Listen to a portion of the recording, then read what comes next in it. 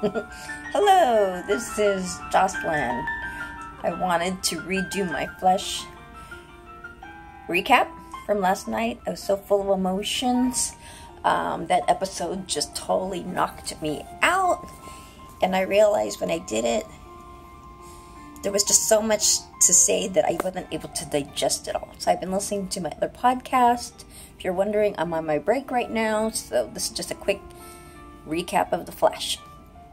I just want to put a disclaimer out. If you haven't watched The Flash yet and you record it and you want to watch it, well then it's nice to see you and just move along. But if you just want to just hear my quick thoughts about The Flash last night, then just kick back, relax, let's just get started because like I said, I'm on my break. I gotta get back to doing what I'm doing. Anyways, wow. So last night was called The Shade. They focused on two main characters, or two main storylines. Wally West, and for him to get his powers through Dr. Alchemy. And so that was going to happen so that he can become Kid Flash. Versus Caitlin Snow, where she's trying to fight the powers that are manifesting in her. And she doesn't want to become... Okay, sorry. She does not want to become Killer Frost. So she's trying to suppress it, hide it from everyone.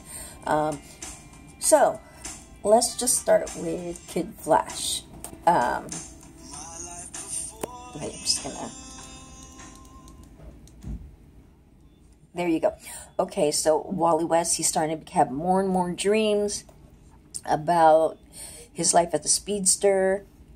From what Joe's realizing is that those are not dreams. That's a way of Dr. Alchemy trying to get to him. So he told Barry, and Barry felt it was time for him to disclose to Joe, Iris, and Wally what happened in the Flashpoint and how Wally was a speedster way back when. And he did tell him that he did get hurt, but Wally's not hearing it because all he heard was that he's actually meant to be a speedster, so this is just his day. Joe is not happy about it because that's his son, trying to protect him. In any case, Wally said, no, it's not going to happen to me. Well, lo and behold, he starts to get more and more possessed. Dr. Alchemy's trying to take his mind. Really interesting because I think Wally West, he's really playing really good, and he's trying to hide from Dr. Alchemy, so they put him in the pipeline for his own safety. He's just a bored kid in there, poor guy. He can't even do his smartphone, can't play solitaire. He's just stuck in there. But lo and behold, Dr. Alchemy can still get to him, and he's just messing with his mind. He is just, this poor guy, he's just totally tortured. Anyways, they decide to use, Wally West actually volunteers himself to be the bait because there's no other way to stop Dr. Alchemy. So he has Barry and his dad with the SWAT team. They come and they follow him to this place where Dr. Alchemy is. And it's really interesting because it's towards the end of the show, and I saw it had only like 7 minutes left of the show. And I'm like, man, what's about to go down? Anyways, this inside is like this creepy room where there's a whole bunch of guys in hoods, and I'm wondering, is Draco Malfoy in one of them? Is this like Lord Voldemort again? He's under Dr. Alchemy's mask. Is that what's happening? Not quite sure. And luckily Barry was there to try and stop it, but then in the end, things started happening. They introduced a new speedster in there that was like totally awesome. No one can see him but Barry, because Barry's a speedster. And then for the fact that Wally saw the stone, there was a stone that Dr. Alchemy has, and in a sense it kind of reminded me of the Sorcerer's Stone. And so, yep, sure enough, Wally did touch it, and so now he's in like a cocoon. So it looks like, I think that's where the husk came from. In any case, Barry's in a shitload of trouble again. The second aspect is Caitlin. Caitlin, she didn't want to say this, but, she did admit it to Cisco.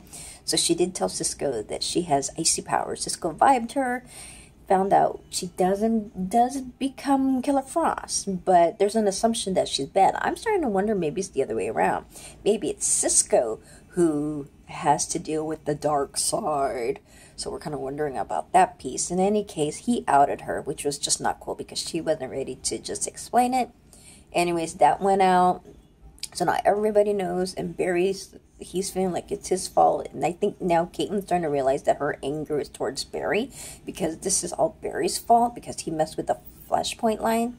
I think next week we're going to see more and more of that develop with Caitlin. Overall, it was a really good episode. I thought it was good. I like the fact that at the very end, what I wanted to wait for, like I said, if you haven't seen this show but you want to know about it, then so be it. But at the very end, that speedster I was telling you about, I've been reading about it for quite some time, so now I actually got to see Savitar. And apparently he's the speed god, or the god of speed. And I guess he's human, so there must be someone underneath it. I think now the mystery is, who is Dr. Alchemy and who is Savitar? They're saying it could be Draco Malfoy, it could be Zoom, it could be another character, it could be Ethan Thawne from before, it could be Harry Wells, it could be anyone. But I would like to be able for them to pick someone that we don't know about, that is not just the obvious. I'd like for them to like really shock us this time around as far as the writers. I wonder. Anyways, those are my thoughts. I don't know.